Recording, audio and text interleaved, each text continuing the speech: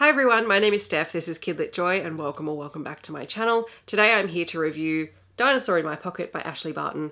This is illustrated by Blythe Fielden and it is a gorgeous little narrative picture book. This was sent to me by Hachette for review, so thank you very much to them. This is about James, and James is a little boy who loves two things. He loves dinosaurs and he loves miniatures.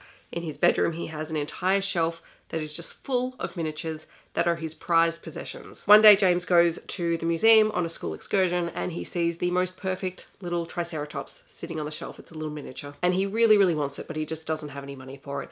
And so when there is a bit of a distraction, he slips it into his pocket and he takes it home. As he is getting closer and closer to home, the triceratops begins to get bigger and heavier and take up more space, until eventually his parents come into his room to find a huge triceratops in the middle of the room, and they finally ask him what is going on. And so the story about how he has stolen the dinosaur comes out, and so they have to fix it. So the dinosaur gets returned and James has a discussion with his parents around how he could possibly earn the dinosaur. And what follows is him learning that he can do jobs around the house, he can earn pocket money, he can do things the right way. So it's a really gorgeous story about, one, why stealing things is bad, but also about honesty and working with your family to earn things that you'd like. It would be a great story to read with kids when they are just starting to do jobs around the house and earning pocket money, and to think about how they can save up for something that they really want. It's beautifully illustrated. Like, just look at the dinosaur. I love a triceratops. They're my favorite dinosaur of all time. I just thought it was a really gentle way to talk about why taking things that don't belong to you is bad,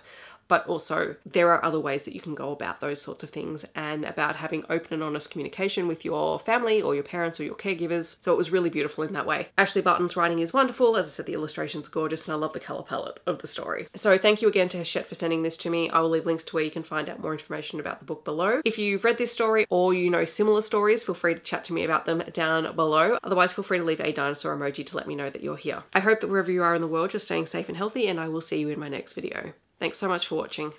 Bye everyone.